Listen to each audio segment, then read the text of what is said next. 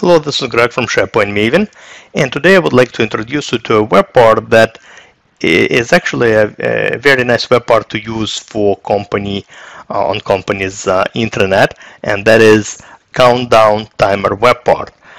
What is a countdown timer web part? Essentially, it's a timer that allows you to count the days and hours and minutes and even seconds to a particular event. All right, you see an example of countdown timer web part on the screen right now. Essentially, this is an example of some medical benefit enrollment deadline. And the good thing is users can obviously see the clock ticking. It puts I guess an urgency on this matter, and the users can also click to enroll. There is call to action available as part of this web part as well. Let me show you how to configure it. It's pretty straightforward. So I'm going to edit this page. I already have the web part available on my page, but I'm going to create another one, add another one. Just like any other web part, it's available from this list of web parts over here. All right, so here we go. Countdown timer web part. Perfect. Let's see what we have in terms of configuration. Now, it's very, very important to note that you can count down, you can also count up. All right, so if I'm going to choose one of the previous dates, so I'm recording this video on November 3rd, 2019. So if I'm going to choose, let's choose October 31st. All right, you will notice that it counts up from that particular date. All right, but obviously if I'm going to choose the date from the future, it's going to be counting down towards that date.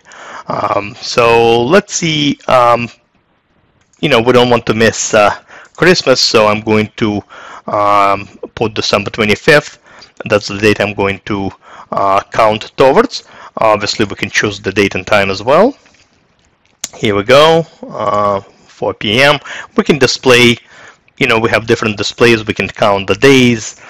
We can count days, hours, minutes, as well as seconds. Let's leave it like that.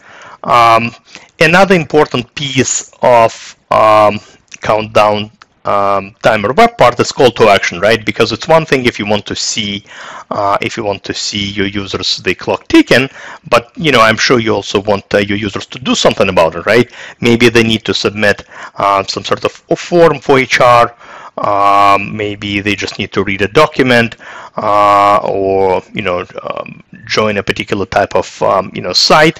Whatever the action is, you might want to enable the call to action. And all it just adds a button with a description, and you can pretty much, this is where you specify the call to action as well as the URL. All right. You can also spice it up a little bit, just like I did in my case, right, with the background image by clicking this. Let's not worry about this for this particular video. So and then we can also add the title, of course, at the top, telling what telling our users what this whole thing is all about. And then, of course, don't forget to hit publish, right, to make the changes available. And here we go. Here is the little timer web part that we countdown timer web part that we added to our page. So the use cases for this web part would be, pretty much anything where you want your users to do something, right? And you want to put some sort of urgency, for them to do so. A good example, right, would be something related to HR, right? They need to complete some sort of form, enroll on something, fill out a document, maybe view a video, join a particular site, team, stuff like that. All right. So that's pretty much it. There is not much to this particular web part. Very, very easy to use and utilize. And in my opinion, this is a great addition to the family of out-of-the-box web parts and SharePoint Online. And I think it's a great addition to the internet, to the internet pages that are built in SharePoint Online.